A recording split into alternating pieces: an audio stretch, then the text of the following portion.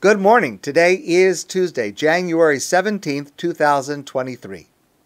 Happy birthday to my brother, Jonathan Whitman. In Jewish law, there are several ways that something can come into my possession. I can receive something as a gift. I can receive something as a loan. I can purchase something and it comes into my possession. Or I can inherit something. Something can come to me as an inheritance. Now, each one of these paths is unique. There are different rules in Jewish law, a different meaning assigned to each one of them, different responsibilities. So it is significant that the Torah specifically describes the Torah itself as an inheritance. The famous verse near the end of the Torah, Torah tziva lanu Moshe, the Torah that we have was commanded to us by God through Moshe, Morasha kihilas Yaakov. It is an inheritance inherited by the congregation of Jacob, the congregation of Israel. We have the Torah as our inheritance. It's interesting that the Torah should say that. It's a curious declaration for the Torah to make because actually, in another place, we refer to the Torah given to the Jewish people as a gift. We refer to the holiday of Shavuos as Zman Matan Torasenu, the time of the giving of the Torah, but the word matan is the same word for matana. It includes giving a gift to someone.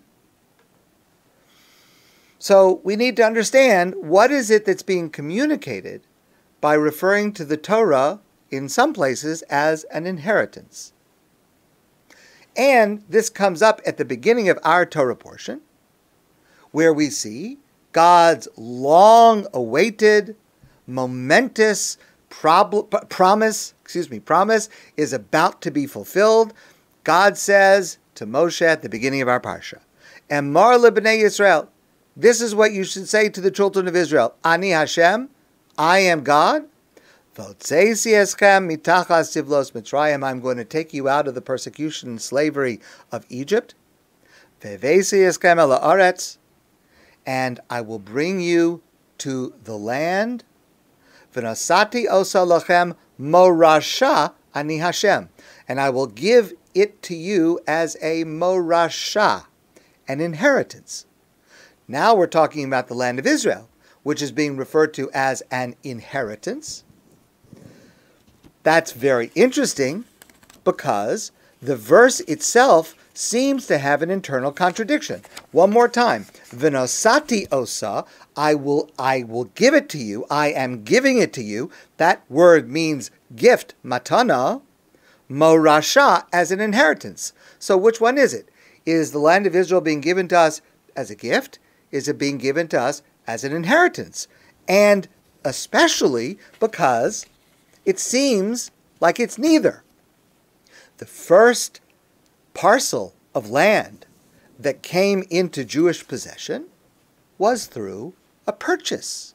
Avraham, and we discussed the significance of this and the details of this before, Avraham purchased a burial place for Sarah from Ephron Hachiti for 400 silver coins. So, which is it? Let's take the land of Israel. Is it a gift? Is it a purchase? Is it an inheritance?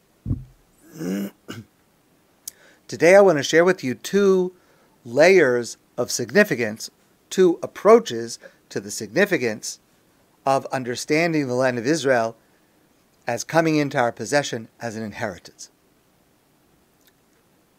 Our rabbis in the Midrash explain this terminology, and again, referring lessons both from the Torah as an inheritance and the land of Israel as an inheritance, and they're going to work both. It will work both ways.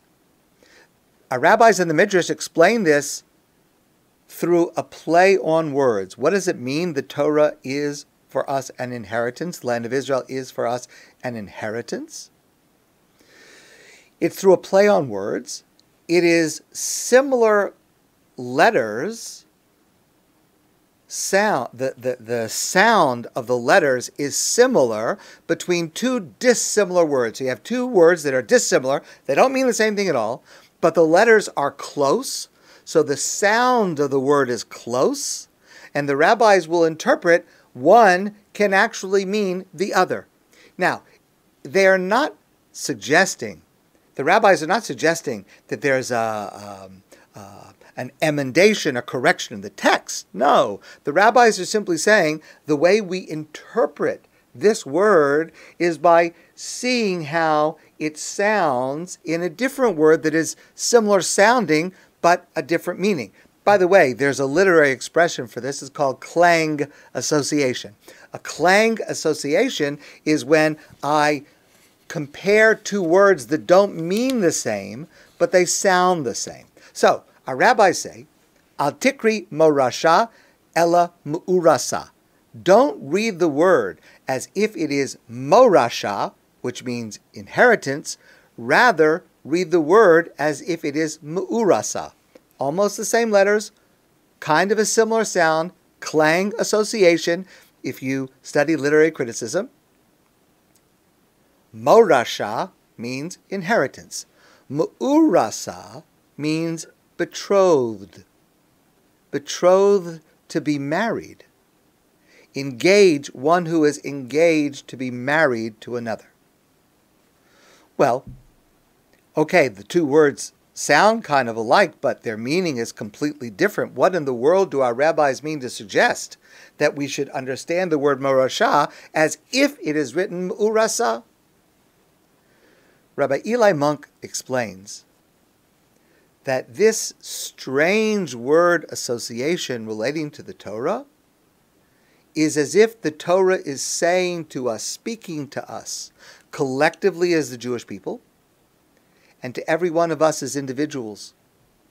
The Torah is saying to us, I don't want to be like an inheritance that is old, conjuring up the image of an elderly relative who sits quietly in the corner, and at family gatherings, family members approach with a respectful greeting before moving on to more lively conversation elsewhere. The Torah says to us, I want to be like your beloved, for whom you feel passion, with whom you want to be close at every moment and in every place, and for whom you would sacrifice everything. I want to be, says the Torah to us, relevant and involved in every area of your life. Not just the recipient of an occasional obligatory visit or greeting. We say this in the Shema. The Torah should be for us, with us, b'shivtecha b'veisecha, when we're sitting at home, u'v'lechtecha b'derech, when we're traveling on the road, b'shachbecha, when we go to sleep, u'v'kumecha, when we get up. Every place, every moment, the Torah has something to say. In this analysis, morasha, an inherit, which usually means inheritance, is understood to be the opposite of the implication of inheritance, something that is continually with us, that is contemporary and exciting, and about which we are passionate and involved at every moment. I think today especially, this is our grand challenge, to study Torah as it relates to every single facet of life.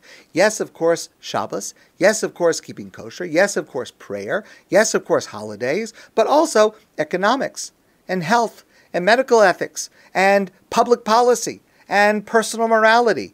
Everything in the world, everything in our life can be illuminated and uplifted by the insights and values of the Torah. And the truth is, that is really the goal of everything that you and I are doing together. That's one layer to understanding Torah as Morasha. Allow me to share a second. And this relates more to the land of Israel, being referred to as Morasha, an inheritance. The Talmud understands from our verse at the beginning of our Torah portion, VaEira, where the land of Israel is described as being our inheritance, the rabbis in the Talmud understand a legal matter that is a consequence of that appellation. And that is that the land of Israel, which they would only reach 40 years later, the land of Israel was divided among those who left Egypt, not among those who entered the land of Israel.